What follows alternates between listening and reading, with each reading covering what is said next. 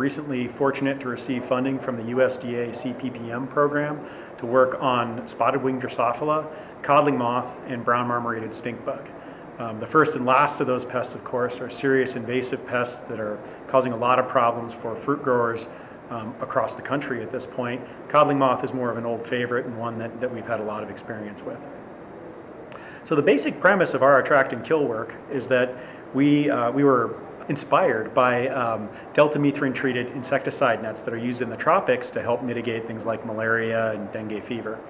So in those systems, the human is the attractant. You've got this attractive warm body inside a mosquito net. The mosquito net's treated with deltamethrin, so when the mosquitoes land on the mosquito net, instead of finding that warm body to feed on, they find a toxic load and they die. So we thought we could maybe do this for some of the fruit pests because we have a good understanding of sex pheromones and some plant semiochemicals that are attractive for specific fruit pests. We don't want to put a cage over the entire tree though, so instead what we did was we got some nylon fabric. We sew up little pouches that are about 5 inches by 5 inches. We treat them with a heavy load of deltamethrin insecticide, and then we put a semiochemical lure of some kind inside. So that might be a codling moth pheromone lure like you'd use in a trap. It could be a Japanese beetle pheromone lure, semiochemical lure that you put in a trap.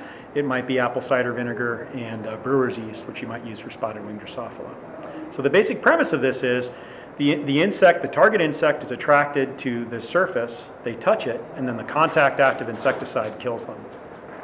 So we've had pretty good success with this system so far and good proof of concept data for oriental fruit moth and for Japanese beetle. This project is allowing us to expand into some other areas. We have done some preliminary work in advance of that grant for spotted-winged Drosophila, and we're ready with a prototype device to test this summer.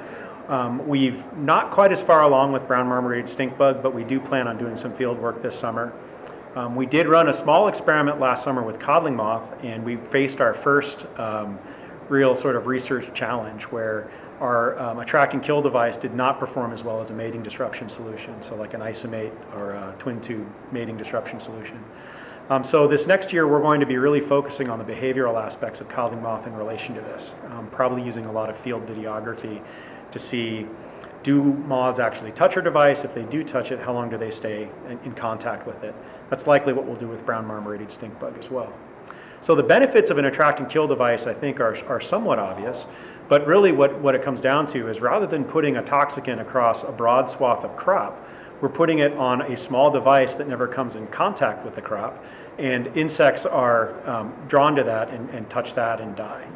We haven't seen a lot of non-target insects touching our devices in field videography, but that's probably likely going to be very dependent on the type of semiochemical used and the timing of when they're put out. In my personal view, I see this attract and kill as a natural evolution of the mating disruption concept. And as such, I'm not going to tell people that I think that this is going to be a silver bullet that's going to solve a particular pest management issue. However, I feel like, much like mating disruption, I think it could make managing some of our key pests much easier. And so codling moth is a great example of that. That's really the best success story of mating disruption. Growers that use codling moth mating disruption don't spray nearly as much for codling moth as growers who don't. They don't have to because they can maintain the populations at a very low controllable level. Our hope is that attract and kill will do the same thing for these new pernicious pests like spotted-winged Drosophila and brown marmorated stink bug.